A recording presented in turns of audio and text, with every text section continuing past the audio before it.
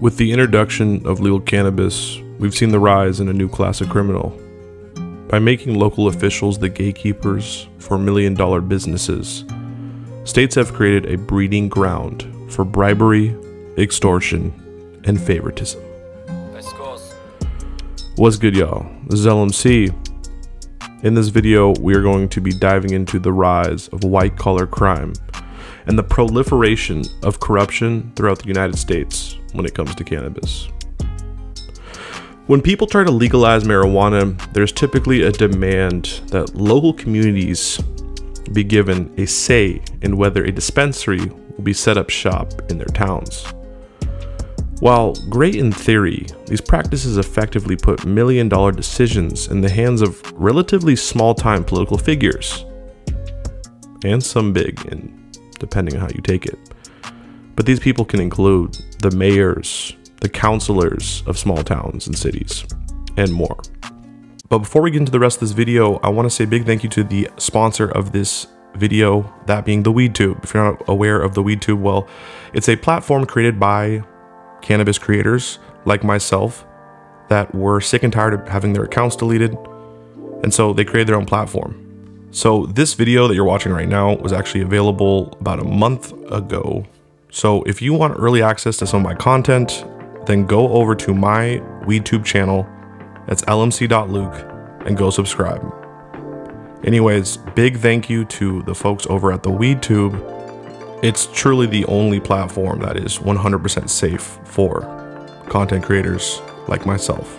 So make sure to go subscribe to my WeedTube channel and go check out other content creators on the platform. Anyways, let's jump back into the video. Back in 2016, Massachusetts passed a recreational cannabis initiative and gave jurisdiction to local authorities. Not only are cannabis companies required to have a letter of support from municipalities to get a state license, they must also have a, quote, host community agreement, which allows for a community impact fee of not more than 3% of gross sales of the cannabis business, but that also varies. Local control is the biggest mistake that we made, said Massachusetts Cannabis Control Commissioner at the time, Shalene Title. I'm a big fan of Shalene Title, by the way. She's done some amazing work. The competition for licenses has been so intense that companies quickly found ways of going beyond the 3% cap, offering more to communities in order to win their support. In this scramble for licenses, large multi-state operators were able to offer cities much greater financial benefits compared to small, locally run businesses. Exactly the opposite of what the law intended.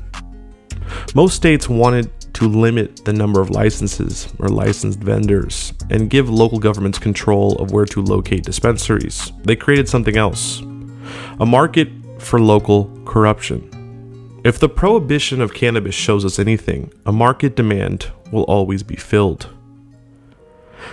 Now, for our first example of corruption, we start with Yasiel Correa. He's 23 years old at the time, and he was elected mayor of Fall River, which is a small town in Massachusetts. As mayor, he was solely responsible for approving all non-opposition letters in Fall River. He would meet with cannabis entrepreneurs and cigar bars to see how willing they were to pay him bribes. In Fall River, with its population of roughly 90,000, the cost of obtaining a letter of local approval from Correa's City Hall was anywhere from $100,000 to $250,000 in bribes, according to the indictment. One business even agreed to give 2% of its sales to a friend of Correa's who was helping to facilitate the bribes. In the end, 4 cannabis vendors agreed to pay Correa and his co-conspirators in return for non-opposition letters and host community agreements, literally paying for a chance to contribute to the community. Correa and his co-conspirators, staffers, and friends accepted a variety of bribes, including cash, more than a dozen pounds of cannabis, and a quote-unquote Batman Rolex watch that was worth up to $12,000 according to the indictment. Just before his re-election race, FBI agents raided his home led him away from his home in handcuffs and charged him attempting to extort cannabis companies of $600,000 in exchange for granting them lucrative licenses to sell cannabis. He is currently being held at the Federal Correctional Institution in Berlin, New Hampshire. But if you don't believe me, check this out. This noontime, breaking news to report as embattled Fall River Mayor Jaisal Correa is arrested again. Correa has been charged with extorting vendors for legal marijuana shops. He was led away in handcuffs this morning as an Eyewitness News viewer recorded video. The arrest at the mayor's home. Target 12 investigators first breaking the story this morning at WPRI.com. We have also learned this noontime that 4 other people are also facing charges, and the accusations are shaking up the political scene. Eyewitness News has team coverage from Fall River to the U.S. Attorney's Office in Boston. We will go live to the city in a moment with Alexander Leslie. First, though, the federal indictment details with Julianne Lima in Boston. Well, that's right, Danielle. Absolutely stunning allegations this morning. The FBI just wrapped up a press conference moments ago. They say Mayor Jaisal Correa ran the city of Fall River as a, quote, paid-to-play institution. They're now charging him with extortion, bribery, wire fraud, and more. Correa is accused of conspiring to extort hundreds of thousands of dollars in bribes from at least 4 marijuana companies. As mayor, Correa was in charge of issuing non-opposition letters that give pot shops permission to open in the city. He's accused of shaking down marijuana business owners to pay him off in exchange for those letters. According to the indictment, Correa used middlemen to accept bribe payments of cash and marijuana. In one instance, investigators say Correa was handed $75,000 cash in the back of a car in exchange for one of those letters. Prosecutors say some of the bribes were paid in up to 15 pounds of marijuana. 4 others, including Correa's chief of staff, are also facing charges. If the allegations in today's indictment are true, Mayor Correa has engaged in an outrageous, brazen campaign of corruption, which turned his job into a personal ATM. Despite Mayor Correa's public assurances to the city of Fall River, based on today's indictment, he has essentially run that town as a pay-to-play institution. Now, many of these allegations took place after Correa's first arrest last fall. His fraud case is set to go to trial in February. Meanwhile, he's set to face a judge in federal court today around 2:30 this afternoon, so stay with us for the very latest. Reporting live in Boston, I'm Julianne Lima, Eyewitness News. And our breaking news coverage continues of Fall River Mayor Jaisal Correa being arrested by these federal agents. The city of Fall River, as you might imagine, is reacting to all of these new allegations. We're hearing from some neighbors, and Eyewitness News reporter Alexander Leslie joins us live in Fall River with more. Well, neighbors tell me where I'm standing right now was blocked with unmarked law enforcement cars earlier this morning. This is his home behind me. We were able to get a look at what the mayor's arrest looked like as it unfolded. Neighbors tell me they saw Correa get put in a car in handcuffs around 8 this morning. They add that arrest was quick and quiet. Now, later this morning, I did try knocking on the front door of Mayor Correa's home, but no one answered. Now, following the arrest, I did find some other neighbors who learned of the news, and I asked if this now second arrest of the mayor would make an impact on the upcoming election. I got some mixed reviews. Some people said they didn't believe the arrest, while other people told me they thought that they would give him a second chance, and now they're not going to try again when he is up for election this coming fall. Now, this arrest comes less than a day after a mayoral debate last night. Keep in mind that election is coming up in less than 2 weeks. Live in Fall River, I'm Alexander Leslie, Eyewitness News. The judge is allowing him to surrender to federal prison at a later date, so he's going to have to wait to learn when that is, and he's also going to have to wait to learn the ruling on restitution in this case. Jaisal Correa, the former mayor of Fall River, leaves federal court this afternoon, now knowing he will likely spend more time in prison than he did in the mayor's office. Judge Douglas Woodlock today sentenced Correa to 72 months, 6 years of incarceration. The penalty that he's facing, going to federal prison, that's going to happen. It's probably going to happen in the next 8 or so weeks. The judge all but indicated that he is not going to grant a stay of execution of the sentence. So by the time Thanksgiving rolls around, there's a pretty good expectation that Jasiel Correa will be in federal prison somewhere. A jury convicted Correa in May of wire fraud, filing false tax returns and extortion charges for defrauding investors in his company and demanding bribes from marijuana companies that wanted to do business in Fall River. Yesterday, Judge Woodlock indicated that he would likely overturn 8 of the 21 counts Correa was convicted on. But that seems to have had little impact on the sentence, which the judge handed down after delivering a scathing rebuke, saying Correa showed, quote, an absolute lack of remorse. The judge asked rhetorically, if we can't trust each other, if we can't trust our government, where are we? Would you like to make a statement? Correa declined to address the court or the media based on the advice of his legal team. Late this afternoon, the acting U.S. attorney for Massachusetts wrote this reaction. Jasiel Correa was a corrupt and deceitful politician who could only be stopped by federal prosecution. Now he is a felon and will be a federal inmate. And the defense team has already started working on an appeal. Tonight, it is unclear if prosecutors will seek to have those overturned counts reinstated. Reporting live at federal court in South Boston, Todd Kiskiewicz, WCVB News Center 5. Todd, thank you. We have been following the trouble for Mayor Correa for a while, back to October of 2018 to be exact. That's when he was first arrested on federal charges, including wire and tax fraud. That led to a vote of no confidence by city council members that November. Correa was asked to resign. When he refused to resign, that resulted in a recall election in March of 2019.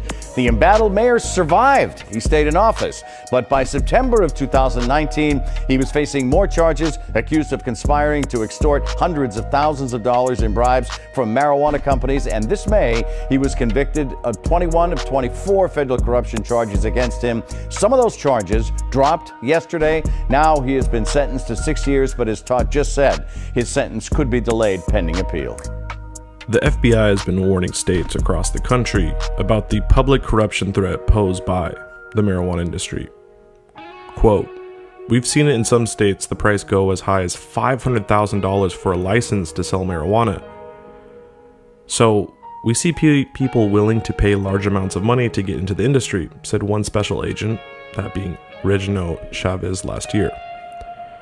Now the price for $500,000, it can range. It can actually go even higher than that. It just depends which state you're in. But it's not just local officials. Allegations of corruption have reached the state level in numerous marijuana programs. While in office, Cheryl Glenn, a Democrat, served as chair of the Baltimore City delegation and sponsored the bill that created Maryland's medical marijuana program.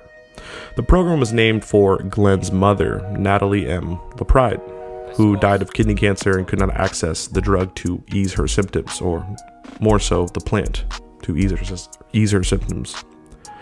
The former Maryland state delegate Cheryl Glenn was sentenced to 2 years in prison in July of 2020 for accepting money in exchange for her support on measures that included preferential treatment for Maryland-based cannabis companies and expanded licensing out-of-state marijuana companies. Quote, she chose to monetize the position she assumed, Assistant U.S. Attorney Leo J. Wise said. Quote, without exaggerating, Delegate Glenn sold her vote on a bill that literally had her mother's name on it. Now, if you don't believe me, check this out. Former state delegate Cheryl Glenn was before a federal judge today on charges of bribery and wire fraud. WMAR 2 News' Brian Kubler was in court and has details on her plea. Cheryl Glenn walked into this courthouse a former state delegate and walked out a convicted felon. She pleaded guilty to both counts against her. The District 45 representative was scheduled for her arraignment today after her indictment was unsealed just before Christmas. The federal government says she took almost $34,000 in bribes to get certain legislation passed around medical marijuana and liquor licenses. The former delegate pleaded guilty to all of it today and faces up to 25 years in federal prison. Ms. Glenn, do you have any comment, Ms. Glenn? No comment. Thank you. As you can see there, Glenn had nothing to say as she walked out of court today. Neither did her attorney. She had to forfeit her passport today. The sentencing in this case will be May 8th. Medical marijuana programs in more conservative states such as Arkansas and Missouri have also been hit with allegations of corruption, though none of those have stuck in court. In both states, applicants who lost out on licenses believe the supposed merit-based application process was rigged to benefit the politically well-connected. We'll never necessarily know on those, but yeah. Now, Florida has one of the largest medical marijuana markets in the entire country, with almost 600,000 plus registered medical marijuana patients. Now, the company, Trulieve, well, check this out. Licenses to the first group of medical marijuana growers in state history. But that announcement was quickly followed by 21 protests from companies that question how those proposals were scored. While the protest continues, senior iTeam reporter Dale Russell did his own investigation, finding one winning company's ties to a public corruption case in nearby Florida. Real estate developer J.T. Burnett leaves federal court in Florida just days before a jury convicted him on public corruption charges. Next to him, his wife, Kim Rivers, the CEO of the medical marijuana company Trulieve Cannabis Corporation. I'm glad we've arrived at this, Danielle says, historic moment. The Florida public corruption case began just 12 days before the Georgia Access to Medical Cannabis Commission awarded Trulieve one of Georgia's first ever licenses to grow medical marijuana. Kim Rivers was seen at her husband's side throughout the trial. After weeks of testimony last Friday, a verdict, as reported by WCTV. As businessman J.T. Burnett is found guilty on a handful of charges. The key evidence in the federal case was recordings made by undercover FBI agents. The U.S. Attorney's Office alleged J.T. Burnett made payments to a county official to help kill a development deal by a competitor. The I-Team has obtained copies of transcripts of those undercover tapes, and in them, J.T. Burnett speaks openly about how he and his now wife, Kim Rivers, CEO of Trulieve, worked together to obtain one of the first medical marijuana licenses in Florida for Trulieve. In one transcript, Burnett described his now wife to undercover FBI agents as one of the most powerful political people out there. And if you're with the wrong side of Kim Rivers, it's like punching somebody in the it's like punching a gorilla. She's ruthless as a business owner, and sometimes you have to be that. But I think Joshua Luttrell is CEO of Veterans for Cannabis, a longtime advocate for medical marijuana, and now a member of a group that failed to win a license in Georgia and has filed a protest. J.T. Burnett told undercover agents about how years ago he and his now wife saw the value in obtaining a medical marijuana license in Florida. We didn't know how to grow marijuana, he told the undercover FBI agent. All we knew is that 5 licensed marijuana in Florida, real valuable. We didn't have to know anything more than that. they didn't know anything about it. But they knew they had to be a part of it. Burnett later told undercover agents when Florida legislators created the new medical marijuana law, he and a former Florida state legislator made little tweaks that give you some advantage to the marijuana legislation. There's a track record. They've done it in other states. We have to make sure that it did not happen here in Georgia. Trulieve now operates in 6 states. Burnett is not listed as an officer on Trulieve's SEC filings, but on their state application, he is listed as co-owner of a construction company that Trulieve paid more than $100 million to during 2019 and most of 2020. You know, if they're using a vendor that now has a conviction for a federal crime, that should be a huge issue and should be an automatic disqualifier. Trulieve's medical marijuana application in January, which is heavily redacted, warned of an ongoing investigation in Florida related to alleged corruption by local officials, but it did not mention J.T. Burnett's public corruption trial. Trulieve wrote to say the Georgia application did not mention Burnett because he's not a part of our corporation and has no role in Trulieve Georgia operations. The Georgia Cannabis Commission selected Trulieve for one of the 2 large production licenses right before Trulieve's CEO's husband was found guilty. They have the ability to recall that and not issue that license out based on additional information that's come up after the application process is closed. So, you know what? They should. Trulieve wrote to say that neither they nor their CEO were a part of the Florida case. They said it would be inappropriate to comment because it has nothing to do with them. We reached out to the Georgia Cannabis Commission and didn't hear back from anyone. Dale Russell, Fox 5 News. Do you want more stories of cannabis corruption? Because trust me, I could keep going on and on and on and on.